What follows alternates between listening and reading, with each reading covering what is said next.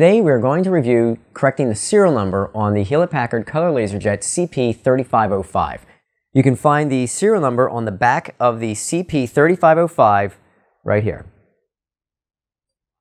From the front panel, when you approach it, you want to press the menu button and then scroll down to service. There'll be a little padlock there. You want to press the green checkmark button then.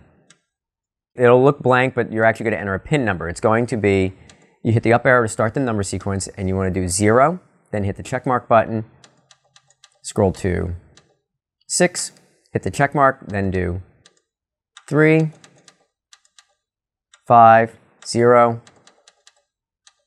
5, 0, 7. Once it's done correctly, it should say clear event log at the top. You want to then scroll down to serial number, highlight it, press the checkmark button. From inside here, to correct the serial number, you can scroll up and down to pick the proper letter or number necessary. And as you select each one, it'll just go to the next column until you get completed. Once completed, it will say settings saved, go out of the menu, and then you can hit the return button to go back to the main page. And that is how you change a serial number on the CP3505.